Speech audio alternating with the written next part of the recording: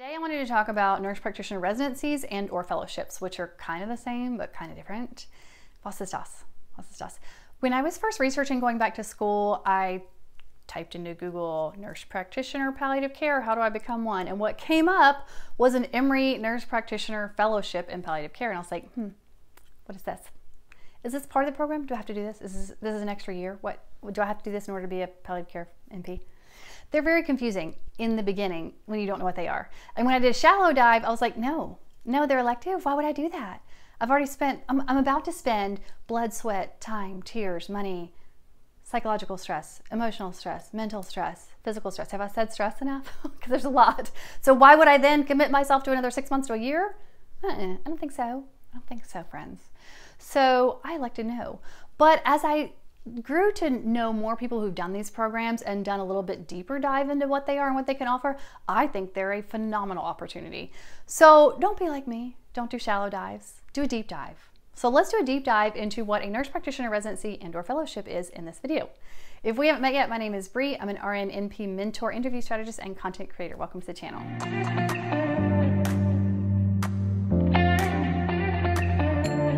When I use the word fellowship, I'm using it ubiquitously to describe fellowships and residencies, and I shouldn't because they're different. But I find that most people have this issue. It's a little bit confusing in reality what they actually are, but there are nuances that make them just a little bit different. So I want to talk about what they both are, how they're different, and the type of people that are best served by them, and then the pros and cons of why you may want to do it. Okay, what both of them represent is postgraduate training. All right, this is the person who has finished their nurse practitioner program and is looking for more. They need more time, more experience. So these programs both provide that. They are both similar in that they are highly structured, highly regulated. These are accredited programs. Most of the institutions that offer these get some type of funding in order to provide them. So you know somebody's making them follow rules. So what they're offering you is what they're really guaranteeing for you. Otherwise, they can't maintain the program. There's a lot that goes into these programs. There are often people who, as part of their whole job is to run these programs, or it's like they work half clinical time and half time working on this program. So there are dedicated people to helping you navigate this program. So to me, one of the big benefits in them is that they are offering you highly individualized experiences, lots of experience in the field that you want to go into, and it's going to be sort of a loving, nurturing environment. You know, you're not coming out of graduation going into a potentially toxic work environment or an environment where you're not giving appropriate orientation or expected to roll into it completely confident day one, and you're not. So they're going to kind of baby step you into it. Now, having said that, they're hard. They're not easy programs, but you know you're going to get top tier, highly individualized, highly focused attention on your training in making you the best nurse practitioner you can be. These programs take you from being a novice to being competent and or confident in a very abbreviated time frame. Most of us get out of school, we may have a little bit of background at the bedside, we may have a little bit of background through our clinical experiences or work experiences with the specific group that we're going to work for, but there's still a huge learning curve. There's still a big gap. I tell most people it's about 6 months before you're not white knuckling it on the way into work. It's about a year before you feel fairly competent, and it's about 3 years before you feel confident. Now, this varies based on specialty. Some of the very narrow niche focus stuff, you can do it in a much quicker time frame, but the generalist type of programs, primary care, internal medicine, hospital medicine, critical care, all of these take a while to get all of the experiences you need in order to feel confident in this particular specialty and caring for these people, because there's just such a wide variation in what you're going to see. Because these programs are so highly regulated, they are required to provide you with a certain number of lectures. You have like classwork, like programs that you have to do outside of work. They're going to offer you different foci of rotations. I think some of them require, I mean, depending on the specialty, you have to have certain like core rotations you have to do, and then some of them offer you electives so that if your particular focus is in one area, you can choose complementary services to rotate through with. They also have to give you sim labs. They have to give you guaranteed patient census. So you're going to be able to see the amount of people you need to see to get the experience you need, guaranteed amount of procedures. So you are guaranteed to get the experience that you need to be up and running very quickly. It's just a highly structured, supportive environment in which to start your career in. So let's talk about how they differ. Okay. Both of these are going to have an area of interest. They're going to have a specialty, a focus. But fellowships are going to be even more sub-focused. So a residency is sort of a generalized specialty with rotations in a lot of different complementary service lines. And a fellowship is like highly focused on this one specific thing. So fellowships can be a little shorter. Most of them are around 6 months. I've seen some that last 12 months. I've not seen any beyond that. Residencies are almost always going to be 12 months. I think they started out in the beginning being 6-month programs, and they have expanded to make it a full year, at least of the research that I've done. Hey friend, are you in the market for a new or possibly even your first job? And are you frustrated by a lack of offers? If this is the case, one of two things is happening. Either the competition has better qualifications than you do, or the competition is interviewing better than you are. And guess which of these two you have control over? That's right, just yourself. You and yourself. You only have control over what you do in life. Now, what I find is that most nurses and NPs were never taught how to interview, nor have they researched how to do it. We need to take a number from our friends at the School of Business who know how to sell themselves.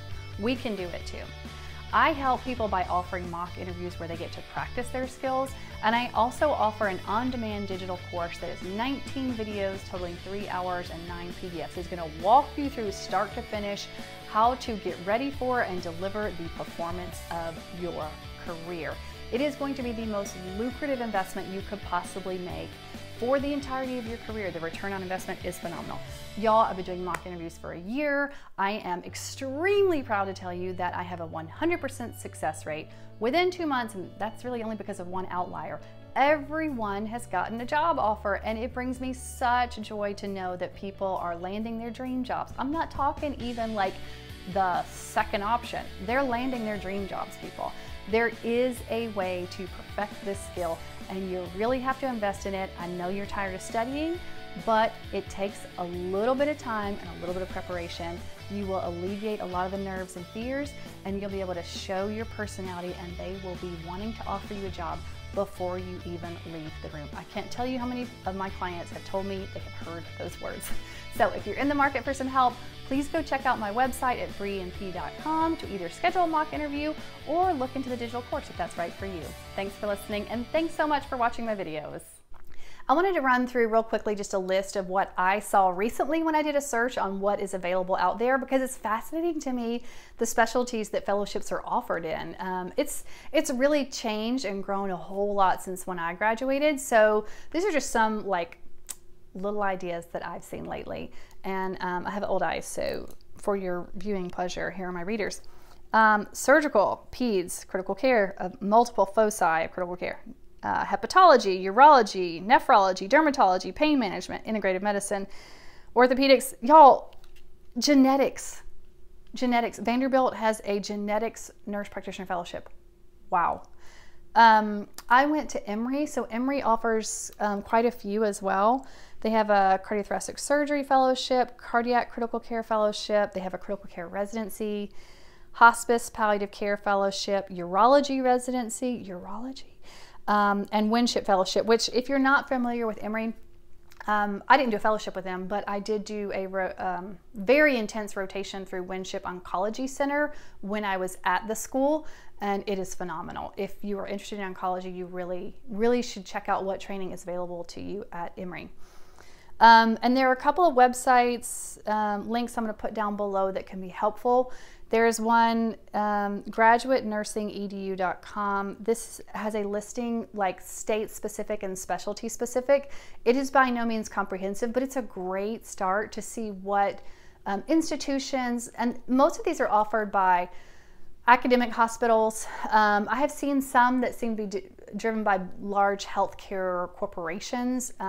It's very interesting.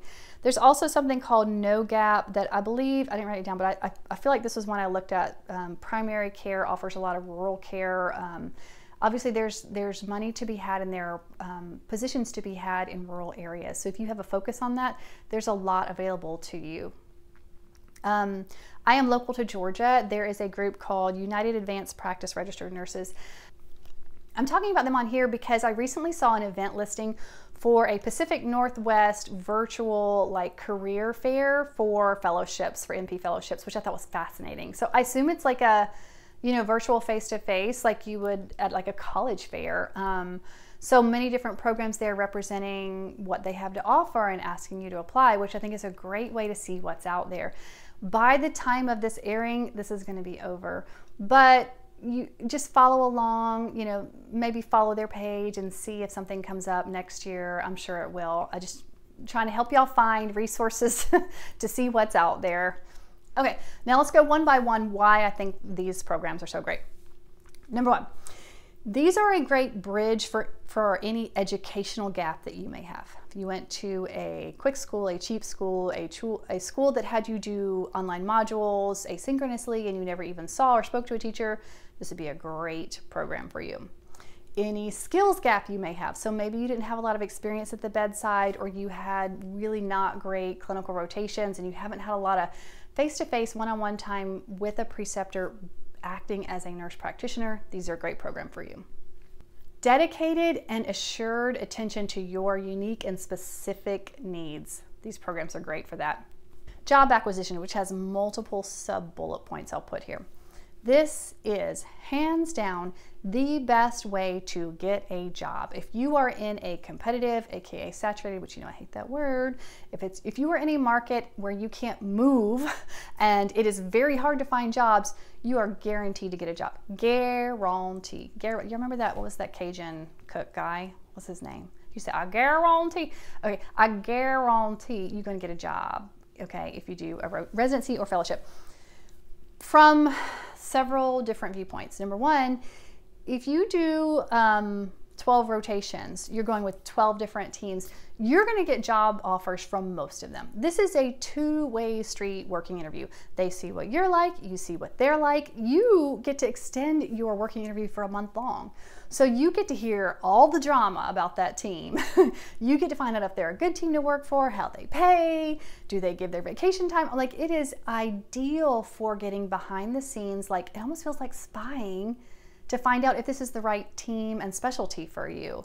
Most of the places you rotate through are going to be looking to hire someone. Or if they're not, they're going to put you on the back burner. They say, we got something coming up. Because if they see you and they like you, they're willing to hire you. Now, say you don't want to stay at this institution or you're moving, you are going to be the most marketable NP out there. You really are.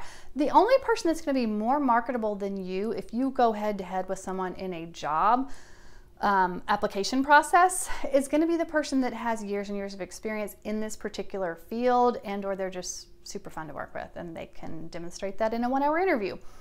But on paper, you are a really, really good option, because not only, you know, even though you're a new grad, quote unquote, you've had a year of training by dedicated teachers who love to teach, who guarantee, again, all those things I told you about before that are required. Hiring institutions know about all that. And so they can rest assured that you have been trained to the top level of your scope of practice. So you're gonna be an ideal candidate. It's gonna be your spot to lose. Oh, and the last bullet point, which I forgot to, probably segued into a different part there, but most of these residencies have like core rotations you have to do, but many of them offer you like electives. Like, say during your primary care residency, you decide you really like dermatology. They may allow you to spend more time with this subspecialty, or complementary services that go along with it, like oncology. So you really get to like custom tailor your experience, which I think is just so beneficial. Sounds great, right? Right? What's the catch? Well, there's always a catch, because nothing in life is ever all good, right? So let's talk about the main cons. Okay, the cons number 1, 2, and 3 are that it's hard to get into.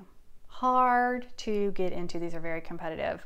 Number 1, because there's not a lot of places that offer these programs, so they're hard to come by. Number 2, these are highly coveted programs. The word is out. Everybody knows that these are great, so everybody wants to be a part of one.